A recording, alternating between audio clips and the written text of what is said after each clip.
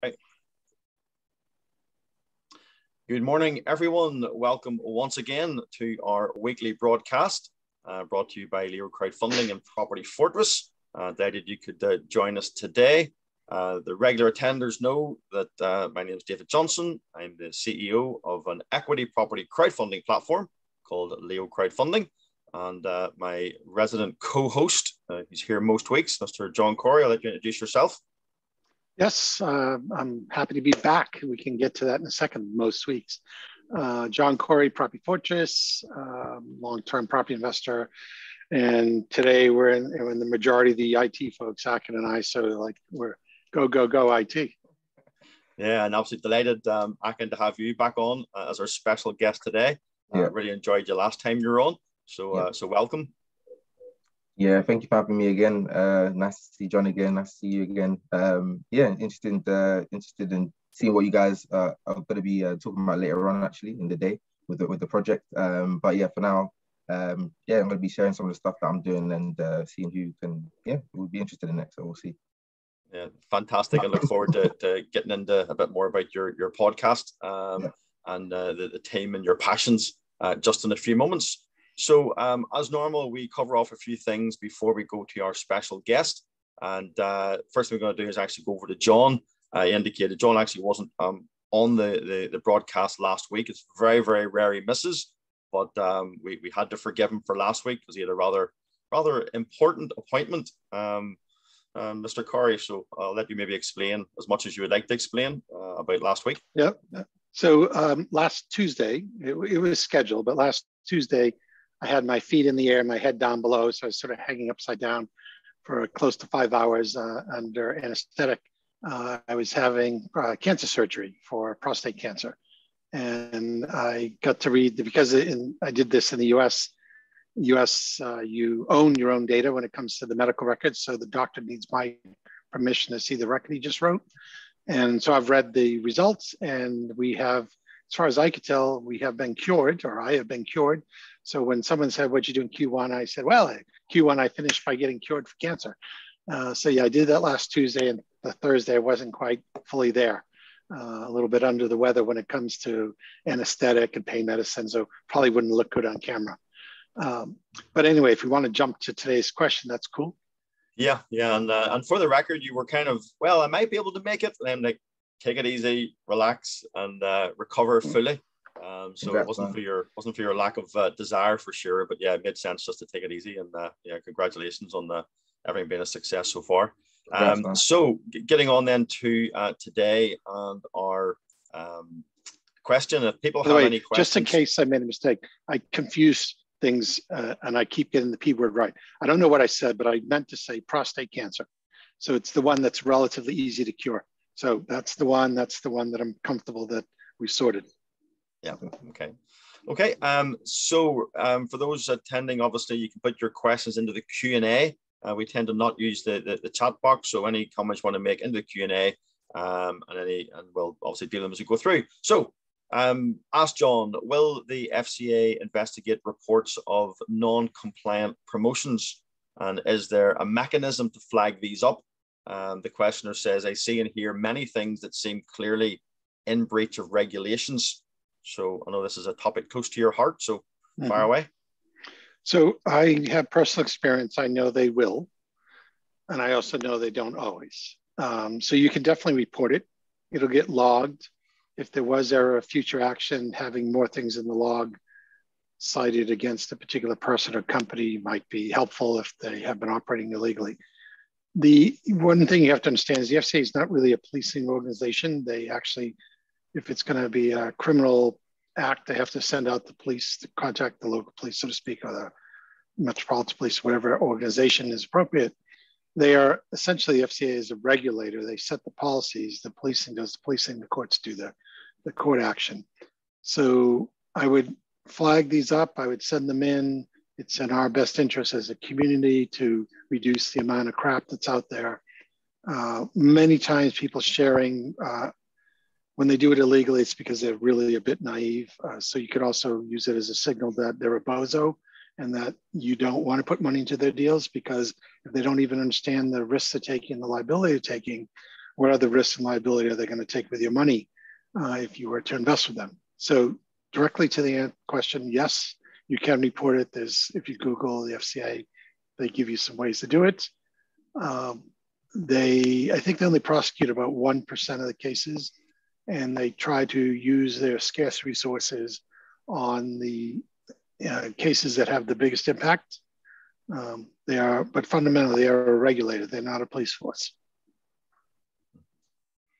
And I think there's obviously an issue of resources. It's probably one of the big discussions that, the FCA have a finite amount of resources, stroke employees, and obviously investigative capabilities.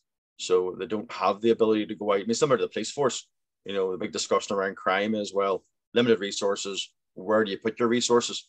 So right. I sometimes liken it, John, to the driving through a village at 4 a.m. in the morning, a country village in England, and you might be doing 120 mile an hour.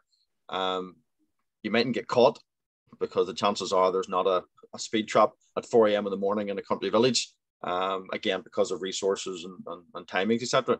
But it doesn't mean you didn't break the law. It doesn't Correct. Mean that if somebody happened to be there and you were caught, that you wouldn't face the consequences of the law. So, right. I like or that if there was an accident. So if you're speeding and an accident has occurred, then you're in much deeper water. If you have a deal that goes off the rails and there's money lost and grumpy investors, the fact that now there's also information in your file that shows that you were operating illegally before you lost the money. So it might be a legitimate reason why the project failed, but at the same time, you're tainted. So I want to leave the message that use what you see as a signal that you should avoid investing, first and foremost. Second is send it into the FCA, let them know about it. They do depend on the public to report things. And third, they can't chase everything because they're not funded to be a police force. They're funded to be a regulator. Okay, excellent. Thank you for that. Hope that answers that question for the person that asked it. Okay, a couple of quick updates before we move to our special guest today. Delighted, again, so you probably get the drum roll going. We need to get music and sound for these in the future.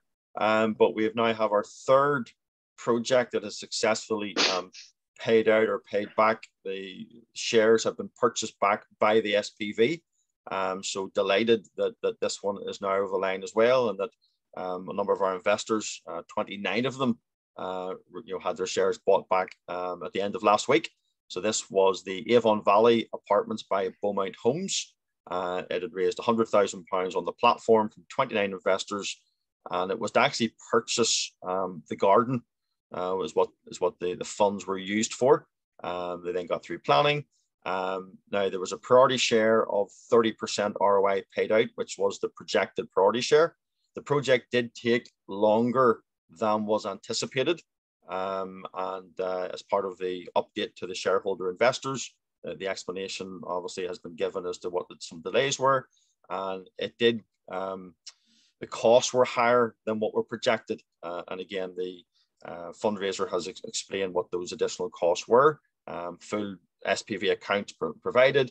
But again, fantastic that we've paid out another deal. And I know, John, this was one of our first deals we put together, and you assisted us sort of structuring the deal at the time. And it's nice to see it come to fruition.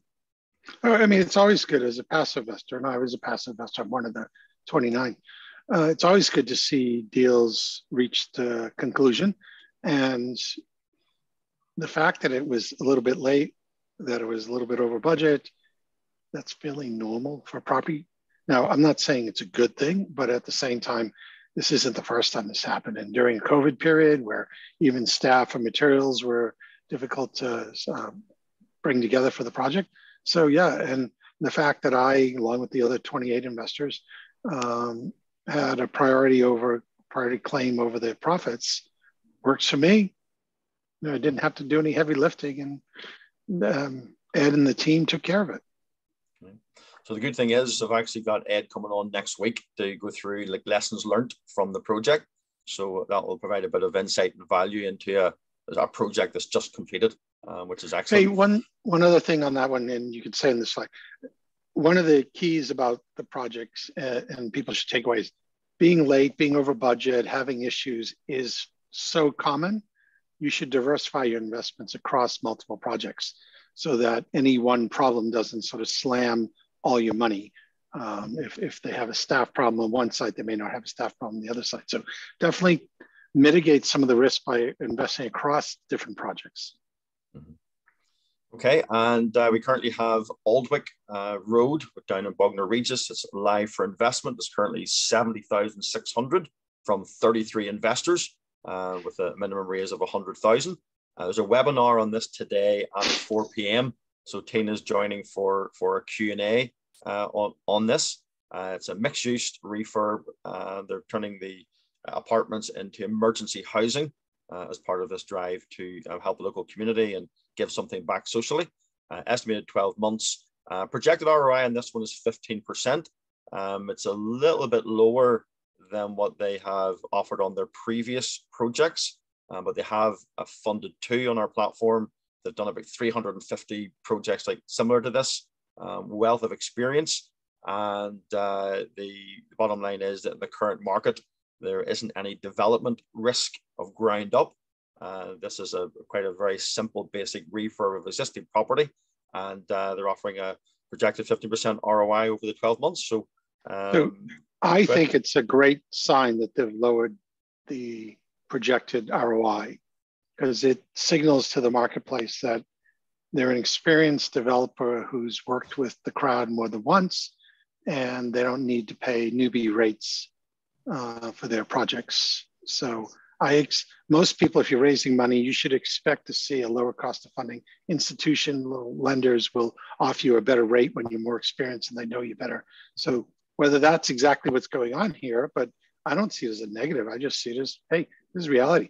As a passive investor, like 15% with people I understand, and do I like this project? I have to make an evaluation on the project, but I don't feel the same team risk for a stranger. Yeah, absolutely. And I think one of the benefits of crowdfunding is investors can choose to invest or not. If some investors want to, take maybe more risk on a project because it offers a higher ROI, then great. Wait for that project. But if you want something with a really experienced track record, fundraisers who have done a number of deals, who have paid back on a deal, well then, hey, the trade-off for that experience is that you might get slightly less ROI. So investors make a decision. They get to vote with their money. That's one of the reasons I love this sort of crowdfunding structure. So if you want to join the webinar today, there's the link. 4 p.m. Tina's going to join us for a Q&A, and there's just a number of investors wanted just to clarify a few things before making their pledges. So we thought it'd be a good opportunity to get Tina back on. And then Waits House will be quite soon be View Deal. It's quite a large project down in Ferrum from Creation Tech, and keep an eye out for that as it comes. So let's get into our special guest today. Delighted that Akin has been able to join us. You were on here, I think it was maybe about a year ago now, or whatever the time was. So listen, introduce yourself. Let us know a bit about yourself, the background, then we'll get into a bit of a Q&A. Yeah, hey guys, it's Akin here, Akin Obamakin. Yeah, I've been in property for the last sort of 3.5 years now. Previously to that, it's just been pretty much IT, which I've been talking about with John.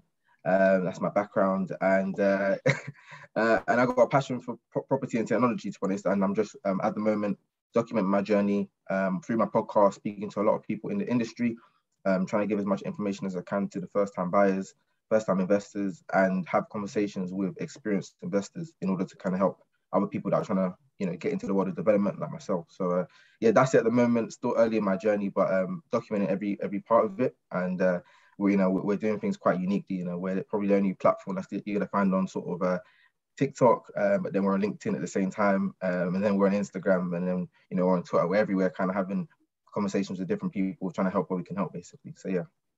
Okay, and just explain your podcast. How often do you do it? What sort of numbers do you get in terms of your listens, and who you're really targeting? Yeah, so on a monthly basis, we're getting around 2.5K to 3,000 listens a month, which is good, and we want to keep growing that. We've got a community probably the biggest social community on Instagram, but also on TikTok as well, that we're growing as well, and LinkedIn as well. And yeah, our target audience is millennials, usually people from the age of sort of 24 to 35 are the people that listen to us the most. And these are people who are trying to get their first house, who already got their first house and trying to get their first property investment, or are sort of are trying to, you know, bit higher than that, trying to get into developments and things like that. I do need to mention that I'm part of Black Property Network as well. So I'm supposed to be I am the active CEO at the moment. I'm coming into the role this month. And so, wow. Yeah. So you're taking over, conquering the world. Yeah, we're trying to. Anyway, we're trying to. And on that side, obviously, the whole idea as well is to specifically help people from my background, people from certain areas as well, especially in London as well. You know, helping them to educate them around property as well. And yeah, on that side, we're, you know, very focused on, again, educating, but also actually connecting people to deals. And, you know, that's what kind of crowdfunding, that's why we kind of connect with crowdfunding and other platforms, because I think that's a big passion for me as well. But yeah, that's me in a nutshell. Excellent. Okay, and you stole my thunder there, because I was about to say you're introduced, I think, to us through Tony and Aisha Forey, owners of the Black Property Network. I remember speaking at one of their events back, I'm guessing 2020 now. Hotel room in London, sort of packed, absolutely packed. I think about 130, 140 people. They're obviously hearing about property education and learning, etc. And obviously we've connected since. So kudos to that network. So here's the questions we're going to fire through, and then we're going to just come off the screen, so you're on there. So we're going to see how and why you got involved in property, what made you start a podcast, what's it like to work with two friends, and what is your passion for the future. So we're going to come off that initially. So yeah, how and why did you get involved in property? Let's start with that. Yeah, so in terms of property, it was I've kind of told the story. I mean, the people on my podcast kind of know the story quite well, because I've said it like loads of times. But essentially, my first introduction to property, probably the, you know, typical way, but, you know, rich dad, poor dad, essentially. My brother got me the book when I was in university. I just read it, and it kind of it changed everything for me. I know it's probably what people say all the time, but that's generally what the story was. In the short period of time, he actually sent me the book, but he sent my older cousin the book, who had just graduated, and within a couple of months, he basically contacted me saying that, you know, he's going to buy a property in Birmingham, and if I wanted to kind of follow him, you know, to the viewing. And obviously, being in university, I never really thought that was a, you know, thing that we was going to do in our 20s, buy property. I always thought it was something that we did in our, you know, later years, and I thought, okay, cool. I ended up following him. He ended up buying the property. I think about 6 months later, my brother basically took property equity out of my parents' house to go and buy his property. And in that process, you know, he let me know, look, this is going to be ours. You know, once you're old enough, you're working now, you know, I'll stick you on a mortgage, and this will be us as well. And that was really empowering. You know, people in university weren't talking about buying property or anything like that. And just because I had access to sort of, you know, older people around me at the time, slightly older, it kind of exposed me. And, you know, I kind of put in my mind that it was just a normal thing to get involved in property, you know, in your 20s. So yeah, I just, as soon as I left uni, I ended up getting my first deal, got into my first strategy within property, which was rent to rent. And that was 2 years after I graduated, and was able to grow a small rent to rent portfolio before then purchasing my first house. And then from there, gone on to do joint ventures as well. So, you know, property is a no-brainer, because you kind of know, you know, you're kind of told, you know, it's good to invest in property, but physically doing it and being able to actually kind of see how it works in the UK, I think has been an amazing experience. And, you know, I've always used my tech background, my digital marketing background as a way to kind of stand out in the market. And this is why I've kind of started the podcast and focused on branding quite early in my journey, because I think it's going to be important for me in my later years when it comes to like raising finance and working with people and seeing what things to focus on, that I can kind of leverage, you know, all my different skill sets and things like that. So yeah, that's been my intro. And why I go into property, I just think it's a no-brainer. And I feel like it's something that I can help to actually teach. Quite passionate about educating as well. So I thought, you know, let me pick something that I can do that's kind of simple to understand, that I can kind of, you know, once I get to my heights, I can kind of say, look, along the journey, I shared, you know, these simple ways of investing as well. And, you know, property does that. I mean, we share that desire and passion for education. And it's obviously our name, Leo Crowdfunding, is learn, earn, own. John's brand, Property Fortress, is all about, again, learning and education, and it's what I want to sort of pick at that a little bit more. So what was it you felt about the younger generation? You think you sort of aim at the early 20s, early 30s. So you were obviously quite young into property. What is it that you feel that they're not learning or understanding or don't know that you're trying to like educate through the podcast? Yeah, so it's funny because these guys are fast learners, right? So when I first started back in 2018, when I started sort of documenting the journey and sharing stuff on podcast, people didn't know about rent to rent. People were really confused about, even stuff like mortgages, like simple concept around like buying your first property. So at the beginning, it was just literally just going through every basic term there was in property and sharing our journey at the same time. Since then, they've come a long way. And most of the people that actually started with educating now, message me every other day and say, look, I'm ready to buy my first property, or I've just bought my first property, or I'm getting my second property. So these guys have come a long way. And I think for me, these guys get the core concepts. They are very quick to learn. Not everyone's going to take action, but, a good 10, 20% always will. And then what we do is we just try to push ourselves, right? Like with our own journeys. We didn't stop with just trying to get one property and leave it. We're trying to grow our portfolio. We're trying to try different things out. I've tried different strategies that I don't, completely like. And I've said it honestly on the podcast as well. Like I've tried it.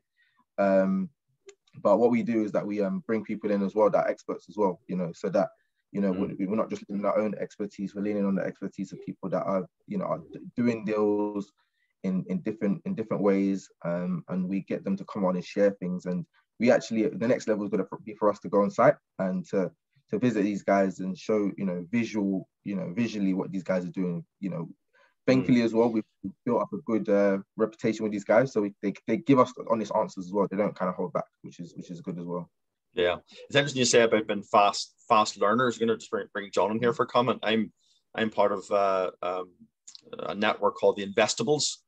Karen and Antoine have been known to some people on the broadcast here. And I was answering a few questions actually early this morning, and I made the point that I think there's never been a time now where fundraisers and investors are as educated and as knowledgeable about property investment through online, through just our society now, networking events, groups. You go back 30 years, John, I don't know what your thoughts are on that, but it strikes me that when it comes to discussion, for instance, on ROI discussion like we had earlier, investors are not more choosy now because they know more. They understand maybe debt and equity a bit more, loan notes, bonds, equity.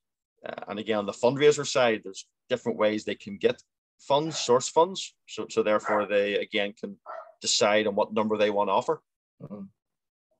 I think that's all true. And the Akin, whether podcast or TikTok, the idea that you can Google things, that COVID has proven the world is not flat. It is round. Time zones still matter, but otherwise we can immediately have meetings. We can immediately engage. We can listen to David's dog in the background. We can do all these things just like that. So it makes for better information flow. But at the same time, when people are also, as we can see with some blowouts recently, people can be quite lazy. They can be quite non-discerning because it's, just click the button, boom. It's like, why did you invest in that? Oh, well, because it came up. It's like, so people have to be adults. They have to be responsible. They have to have engagement. They have to use the material and the information that's out there. But there's always other people you can go ask. That, I think, is the bigger thing, is that there's a community of people. You can reach out to people who sound like you, look like you, think like you, so you can find your property investor tribe for the Southeast London market or whatever little mini market you want to focus on. And I want to focus on rent-to-rent HMOs with occasional SA. Well, I bet you can find those people. So then you can ask real questions. So. Yeah, exactly. And you want to add that, Akin? No, I think it's completely true. I think we live in such an amazing time for this in the world because the barrier to entry for so many things has come down. It's no longer about how you look or where you're from or your financial background. It's more about your quality of your work and being able to build a reputation. And like I said, I think the biggest hurdle now is actually being lazy. Lazy in the mind and being able to actually go out there and do the due diligence in anything you're doing and things like that. I think the tribe has helped so much because, you know, no matter what now, generally I can access the information that I need in order to kind of keep educating the people I want to educate, and also grow my own portfolio, my own knowledge. I mean, you can join a group on Facebook about being a developer, and you can pay for a course, and you know, before you know it, you're in a community now, and you're finding deals and you're doing things. So I think it's a great time to be alive. The internet's done that for us. But I think it's at the same time, my own opinion, it's a short sort of opening. You know, for us to kind of all get in, the people that want to get in basically, and kind of change their destiny in terms of, you know, where they'll project to go. You can leverage the internet to do great things, but you can also use it to do nothing. So yeah, I think it's important to use it for the right way. Yeah. Really good point about action. At the end of the day, opportunity is nothing unless you take action, you know. So sort of moving to a bit of take the right action too, because there's a lot of people who are quite busy. It's like, but what's the point? So, and it's very easy to get distracted these days. So anyway, I think it's a great time to be alive. It's a great time to be able to invest and reach out to other people. And you have to own your future. You have to own the decisions. You have to own the mistakes, and the resources are there. Yeah, it's a great way of putting it, John. So moving towards a wrap up, you obviously run the podcast with two colleagues. I assume they were friends before you started the podcast, but what's it like working with sort of friends in a business environment where you've got to make decisions, and you've got to you might have one that agrees with other two or vice versa? How do you find that? Yeah. So it's getting better now, because I originally was the youngest of the three, and sometimes that kind of messed me up because they're both best friends as well. So I didn't always get the right decisions, but it's been interesting. You know, we're so honest about our journey. You know, we started about 3 years ago. Well, I did actually. They started 5 years ago with their property journey. And, you know, it's a balance between, you know, you're running the property side of the business, you're running almost the educational side of the podcast and things like that. And we've all got other things, you know, in our lives, you know, life happening, marriages, kids and things like that. So, you know, it's such a whirlwind of like life at the moment. But, you know, both guys are, you know, I think most importantly, they've got high integrity, which I think is the most important thing in business. And they're good guys, you know, we do fight and we do argue quite a bit. Especially around the ideas, and you know, I like to, you know, we all have different ideas and different similar visions, but slightly different visions as well on what we want to do. But ultimately, the guys are great, and you want to be building sort of long-term relationships and long-term businesses with people like that. So yeah, it's all good. Yeah. So a wee idea for you is do a live podcast in one of your strategy meetings with the three of you. Yeah. And let your audience hear the discussions. And then you can vote, get the audience to vote as to what you should do. Yeah, we'll start some fights. You might see some fights in the background, but hopefully not. But it's a lot. No, it's grand. So robust conversation. Yeah, unfiltered for sure. Unfiltered. That's a good one. Unfiltered. Yeah, just like your coffee, unfiltered. So, that last question then. So we know your passion is education. So looking forward the next sort of year, 2 years, what's your passion? What gets you out of bed in the morning? What's driving you? Yeah, so I would say you know, internally, you know, we're pushing quite hard on the development side now. So I was quite aggressively looking for a development deal back in the last year. Got close, unfortunately didn't get anything at the moment. So, you know, we'll keep pushing, and I think I need to keep educating myself and keep looking for deals and things like that, and you know, it will come to fruition. But we've had my business partner take on a few commercial deals and development deals, so I'm involved in that on the project management side and just getting involved with that. So I'm excited to see how, you know, what we learn from those projects and what happens on there, and documenting them as well.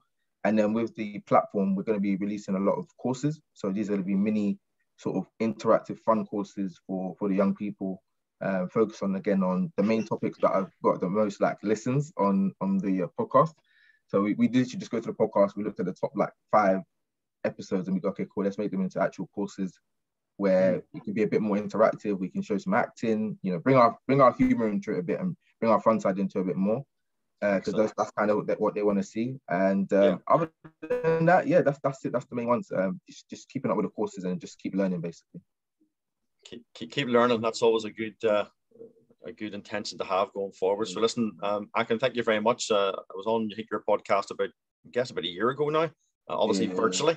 So we're planning one in the next month or two where I actually get face to face with the guys. Yeah, that'll be good. So I'm looking forward to that, and again, we're having various discussions. Yes, John. To put you on the spot slightly, Akin, have you actually participated as a passive investor in any of the development projects that have come along in that year? Sorry, can you word that again? Sorry. Have you participated as an investor, a passive investor, in any of the development projects that have happened over the last year on the platform, Leo platform?